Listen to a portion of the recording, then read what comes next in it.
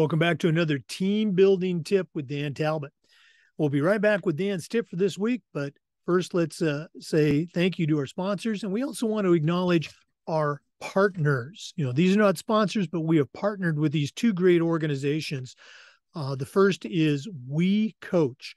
Go to wecoachsports.org and find out how you can get involved and help promote women's coaching, women's sport.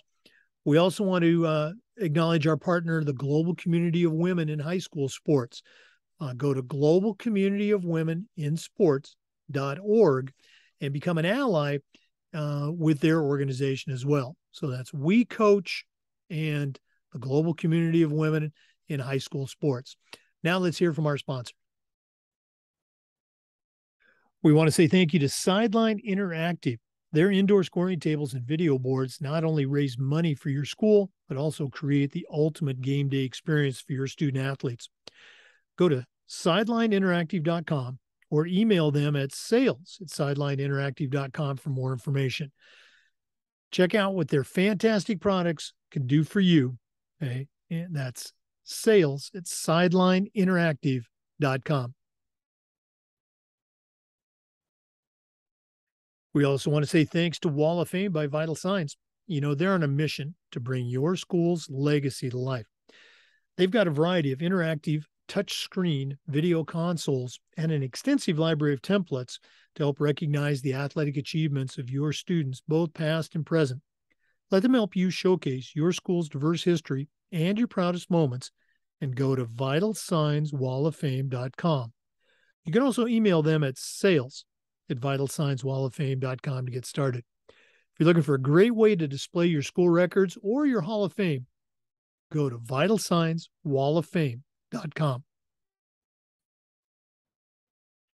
We also want to say thanks to Hometown Ticketing, the leading digital ticketing provider to schools and colleges. Go to hometownticketing.com. They will show you how to sell your tickets online, how to scan the attendees that come to your games, how to collect your revenue, and every step of the way, you're going to have a dedicated client success manager providing hands-on support.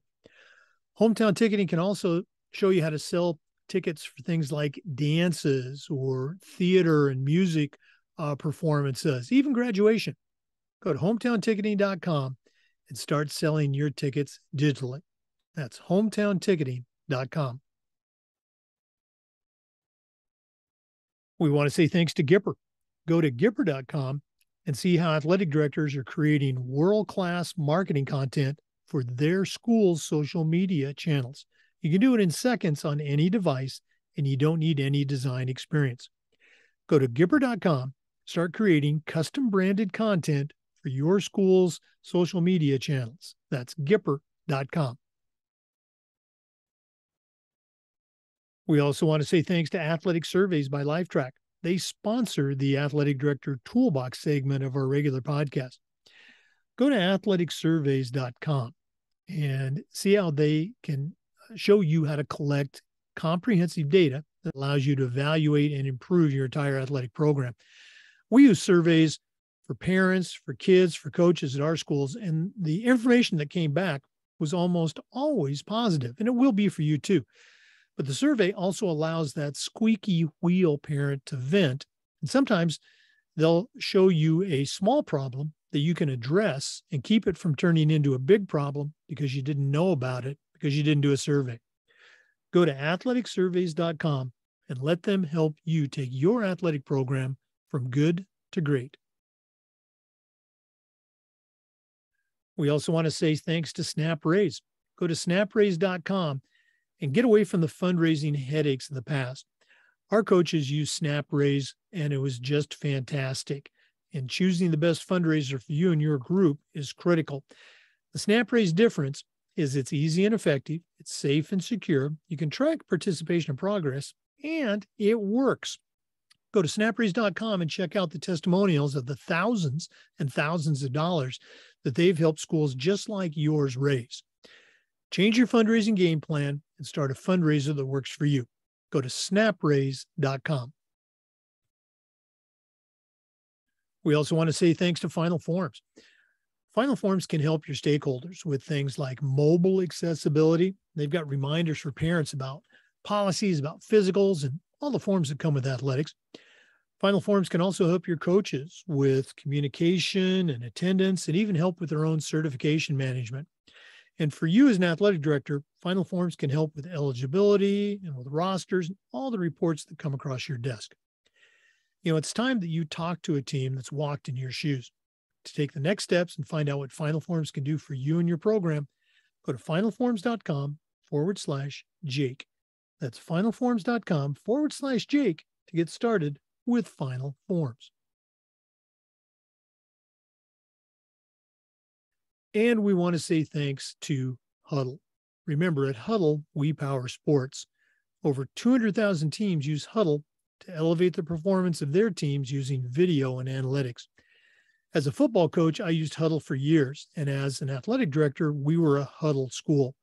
Our coaches just loved the smart cameras, the online tools. Of course, they'd love the analytics, but there's so much more.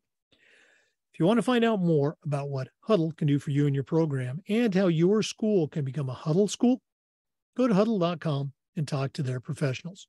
Remember, at Huddle, we power sports. Welcome back, everyone, to Team Building Tips with Dan Talbot. This is episode number 18. For new listeners, Dan is a certified master athletic administrator. He's the senior athletic administrator for Polk County Schools here in Florida. He's also on our FIAAA board as the certification coordinator, very active at the national level as well. Dan, I know it's a busy time, so what do you have for us this week on Team Building Tips? Really, it goes back to leadership, and it goes back to, as an athletic administrator, we have such a pivotal role in our communities, not only in your community, but the state level and the national level as well. We have a chance to make an impact, and it kind of ties into what we talked about last week about, getting better. And I think this leads into what, you and I discussed is leadership is getting involved. My superintendent, prior to the one I have now, I was on her executive staff committee, and it was a requirement for her to be on the, to be in the role that we were in. It wasn't just me; it was the person over math and science and all those different, bits and pieces that make a district function. But she's like, you got to get involved with two communities, or two, organizations within the community. And that's when I thought about, why?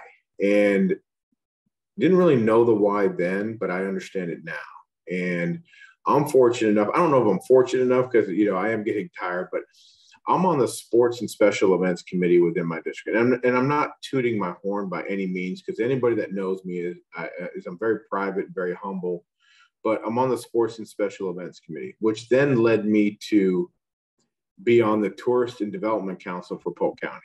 I'm on the FHA. I'm going to help on the sectional appeals. I'm on the AD Advisory Committee. I'm on the FACA Board of Directors, the FIAAA Board of Directors. I'm on the NIAAA State Coordinator. I am also on the NIAAA cohort. And then this year, to talk about getting better, is I just got on the NIA Committee for Coaches Education. And people ask me, why do you do all that stuff? And I said, well, one, I have an obligation to personal responsibility to myself to get better in my job, to make myself better because of the role I play and the people that I affect, underneath me. But I can tell you this, there's some long hours, and there's some days where I don't want to do those meetings. And there's some days where, like right now, I'm in Gainesville. I'm at the AD Athletic Director Advisory Committee in Gainesville, Florida. I got here about 11 o'clock. I visited with the FSA staff. We had a meeting till 5 o'clock, and then we took a recess, and we'll start back tomorrow morning at 9 o'clock. And we're talking about all the different changes in our spring sports that we want to see, like weightlifting from 24 qualifying to 20. And then, I'm excited about weightlifting, some of the changes we're doing in the state of Florida that I really think is going to bring on national attention, what we're doing for our boys and girls weightlifting sports in Florida. But I'm on all these different committees because not because I want titles or anything like that or any sorts of mean, but it has made my life easier. It really has. I mean, the access to the resources that you have with all the different connections and networking that you make. I mean, you have access to unlimited information. And one thing I always talk about, if you want to make a change at your school as an athletic administrator, a lot of times administrators ask, who else is doing it? Are we the only ones? You know, and to be able to send out an email or a text message on whatever that topic may be, to have yourself an instant information and going, this county does it, this school does it, that school does it. It helps you pave the way for the things that you're trying to do. I mean, you know, perfect example is this. Our chief academic officer had a little glitch in his memory, and he had a training set up for last Friday for 70 academic coaches within our district. And he forgot to book a room. And it was instantly called Dan. So he called me and goes, hey, Dan, I'm in a pickle. I need your help, you know, and I need a room. I need to hold 70 people. I need a venue. Can you help? I said, give me 5 minutes.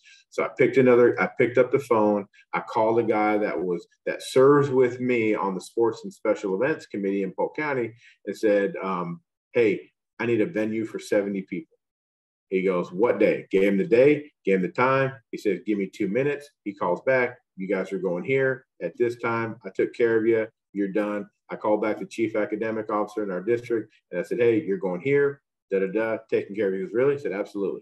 And it was because, not because of who I am, it's because of the committees and the people I met that I serve with in the leadership role within our local community. And so, you know, I like the fact that I serve in our local community because I think it's important, especially as an athletic administrator, because, you know, in the famous words of Lannis Robinson, you know, people like sports. And it's true. And in a simple statement like that, you know, everyone loves sports, whether male, female, boys, girls, young, old, everyone loves sports, and everybody wants to interact with someone that's involved in sports. And, you know, if you're an athletic director in a really small town, I mean, you've got the best show in town. And, you know, and that's a very powerful position. So I position myself at the local level, the state level, and the national level to be a part of certain committees because it benefits not only me and not only am I getting better, but it really benefits the people I serve in my district. It benefits the student athletes. It benefits the athletic directors at the schools. It benefits the principals, you know, because we're able to get things done, have access to information. I have the knowledge that I need. I mean, Jake, we hardly knew each other, and all of a sudden, you know, I was told I'm on the FIAAA board, and I'm in charge of LTI. And then here you are, we're spending time in Indianapolis once a year and every weekend and get to know each other and work together. And it's been great. But I mean, I don't know if you and I don't know how much, because you were in Tallahassee, I'm in Central Florida, but serving in leadership roles and putting yourself and getting better and being on those committees brings people together. And I think it's huge as an athletic administrator that you get involved and serve in leadership roles and be a part of the organizations and help out. Because the nice thing is when you do get involved and you do help out, you really have a voice, and you also have a voice to make positive change. But if things are going wrong, you also have a voice to help assist in changing it the way it should be. And that's a huge role. So for all you athletic administrators out there, get involved, whether it's within your local community, whether it's at the state organization level or the national level. Get involved because it does pay big dividends. It can make your life easier. It really does. I love the fact that I can text people from around the country and say, hey, we just had a parent, you know, tell us this. Have you ever had this situation before? And within minutes, you get instant response. Yeah, I had something like that before. This is how we handled it, or this is how we do, you know, and it's been great. It makes your life easier. Not because I serve and I've surrounded myself, and every leader will tell you this: surround yourself with like-minded people. And it's really refreshing when you go to these committee meetings and you have people on those committees that are like-minded like you. You really have some great dialogue and some great connections and some great ideas, and things come out of those ideas that just make our life easier. Wow. I'm going to be using a lot of this for a headliner audio to promote, why, the NIAAA is so important. We do that on pretty much every one of our interview episodes. I ask the ADs to share their NIAAA story, and it's not for them to brag, and they get it. It's for that younger AD to hear that, hey, you're looking at, a Dan Talbot or, maybe a Jake Fonchier, that's been doing this for a long time. And we didn't start out with CMAAs. We didn't start out as committee chairs or cohort members. Those are happening, well into your career, but our path was still the same. Hey, do you need some help on this committee? Or, hey, can I hand out forms at a workshop? It's getting involved and taking that step. That's how those committee memberships and those, board positions, take place. But even more important than that, and you alluded to it, it's creating that network of people that you can call when you have that challenge, because it's not if, it is when that challenge first hits.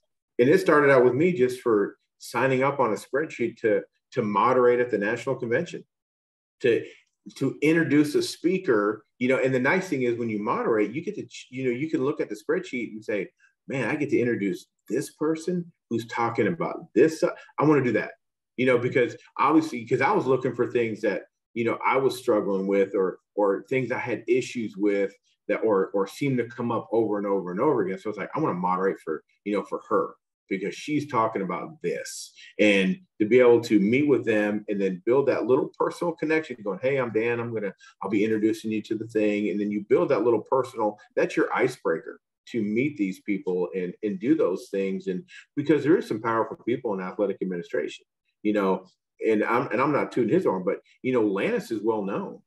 And Lannis and I, we're right next door, and we joke and we have friendly banter, and we have a great relationship, and our counties compete and everything. And, I want my county, and, my people know when you go to Hillsborough, you win or don't come home, and it's one of those things that we have a good time with. But I think just being involved, and it takes a while, because here's the thing, everyone says they want to get involved, but how many people really do? So you got to understand that organizations and committees have been burned by people wanting to get involved.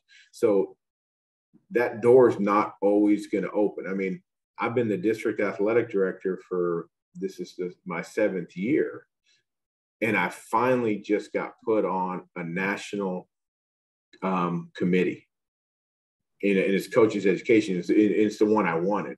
I because it's all about getting better and being in a leadership role. So it took time.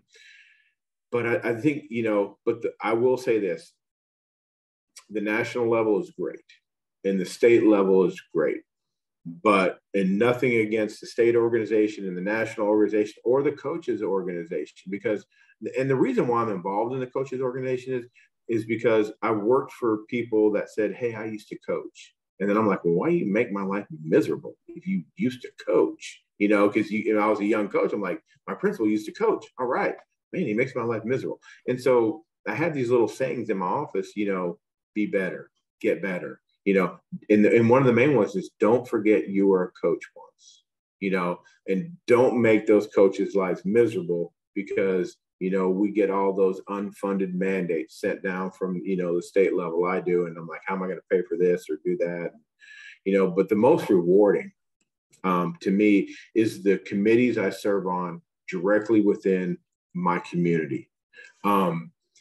The relationships I built with people that are involved in the Chamber of Commerce and business members, or, to sit next to the person that, runs Legoland, and I lean over and say, you think we could do a middle school 3K through the Legoland Park? And he looks back and goes, oh my God, that's a great idea. Let's get together and put that up. So now we're working on having our middle school cross country meet, one of our middle school cross country meets through Legoland. And it's, that would have never happened. I would have never got into the guy that runs Legoland, but he sits next to me on a committee. Another guy to my right on the committee, he owns and runs Margaritaville in Polk County. So that needs no explanation of why that's awesome. But but it's about building those connections in your local community that can really help as an athletic administrator, because you can get those things you need. And it's fun to go out in the community. I mean, I know I brag on Polk County, or I may not brag enough, but we have 17 municipalities within our county. And so having a relationship with the city of Lakeland, the city of Winter Haven, the city of Bartow, the city of Auburndale, I have a great relationship with all those people that are over the Parks and Recreation Department, because they need me just as much as I need them. And we all serve on committees together, and we make connections. The city of Haines City, Terrell, no one better than him. And we work together to assist with, if he's hosting an Ironman, he needs all kids for volunteers. We work together. So get involved in leadership positions within your community. You may knock on the door and no one will answer, but keep knocking, because someone will give you an opportunity one day. And, especially at the local and community level, because it will impact your school. It will impact your life as an athletic administrator, which then in turn impacts your student athletes, is why we do what we do. Yeah. And again, I'm really glad you hit on that. It starts at your school level.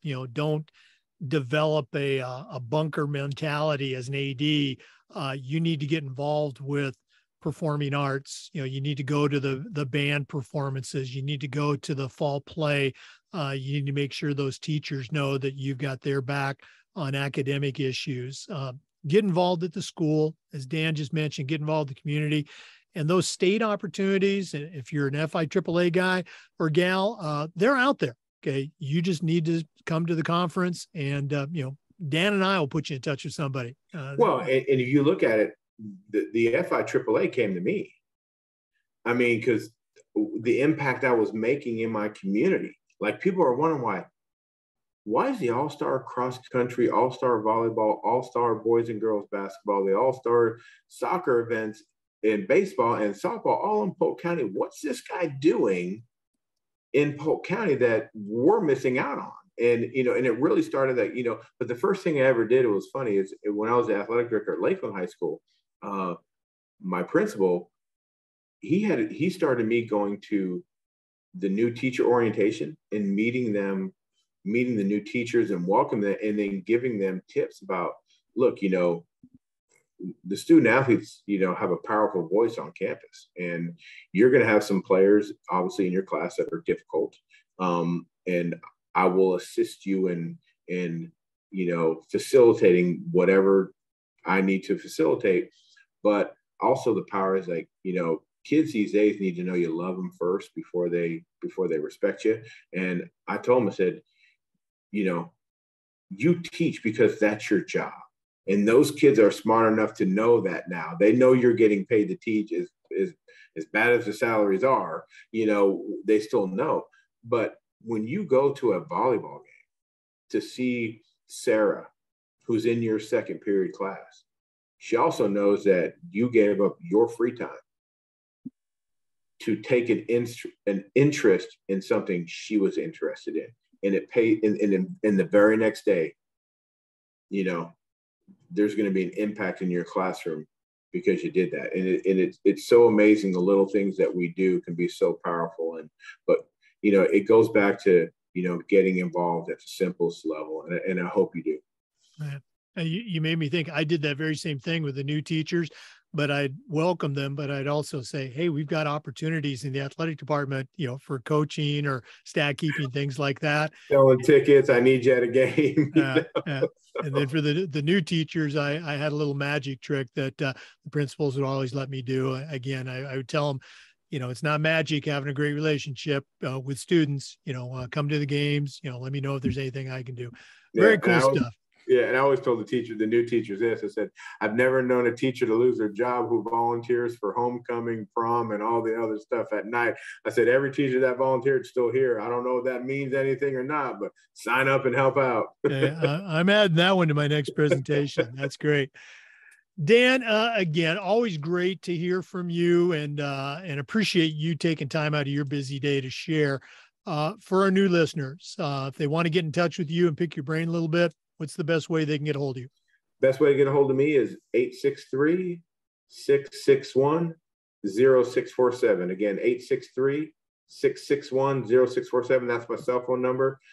Feel free to call, text anytime, because I would love to connect with you, because, I want to learn from you, and I hope I can help you in some small little way. All right. Well, we appreciate, again, everything you do for our listeners. For our listeners, remember the Zoom recordings of every single one of our interviews gets uploaded to the Educational AD Podcast YouTube channel. Come back again next week for another team building tip with Dan Talbot, and just about every day for the Educational AD Podcast. Dan, we'll see you next time. Yes, sir. Thank you. Thanks for listening, everybody. Once again, we want to thank all of our sponsors, Final Forms, Snap Raise, Athletic Surveys, Hometown Ticketing, Huddle, Wall of Fame by Vital Signs, Gipper, Sideline Interactive, and Snap Raise, Snap Mobile. We also want to thank our partners, the global community of women in high school sports, and We Coach. Thanks for listening to the Educational AD Podcast and Team Building Tips. We'll see you next time.